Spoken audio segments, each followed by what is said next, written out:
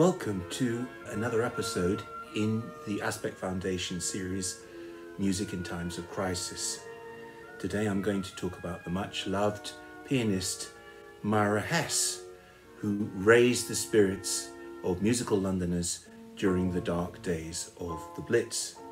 From September 1940 through to May 1941, London was bombed on a daily basis by the Luftwaffe, and 30,000 Londoners died and 1 million houses were destroyed or damaged. In the late 1930s, Myra Hess was one of the world's most respected musicians, and she would, of course, have been in very great danger had they succeeded. She soon began to worry that there was an absence of good music in London in the early days of the war. She went to her friend Sir Kenneth Clarke, the director of the National Gallery, and she said to him, would he allow her to put on a concert one day a week in the space of the National Gallery? He replied immediately, why only one day a week? Why not every day in the week? And so it was decided to open the gallery. It had been closed, of course, all the pictures gone.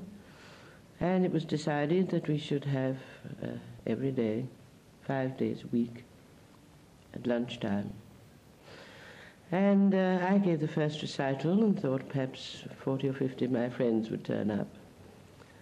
And at 10 minutes to 1, the concerts are from 1 to 2, at 10 minutes to 1, Sir Kenneth Clarke came in and said there are 1,000 people on the pavement, which was terribly exciting because the BBC had announced it just the 3 days before.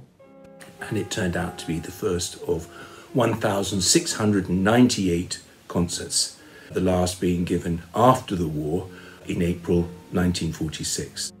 Myra Hess herself took part in 146 of the concerts, and she was able to bring in the finest musical talent available in Britain at the time for the other concerts, and all these musicians gave their services for a nominal fee. There was, of course, plenty of British music that was presented, but Myra Hess was very keen that there should be nothing nationalistic or chauvinistic about it. And in fact, the lion's share of the repertoire belonged to the Austro-German tradition. In the First World War, we weren't allowed to mention a German word. Songs had to be sung in English, and Schumann's Warum was called Pourquoi. At different times of the year, audiences endured freezing cold, stifling heat, and in the worst periods of the Blitz, the performers and the audiences had to descend into the cellars of the National Gallery. The building itself was hit on a number of occasions. An ever-present hazard were the unexploded bombs.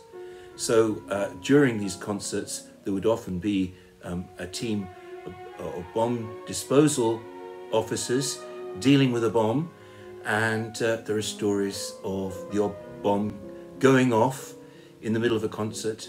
Dame Myra would momentarily jump and then continue serenely and placidly to the end of the concert.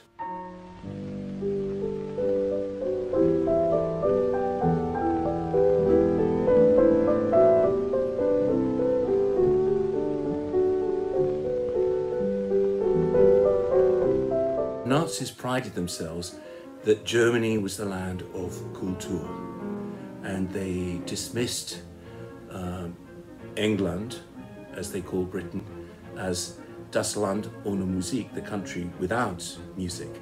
This clearly touched a raw nerve with the BBC, and they decided to put together a programme of British music and words.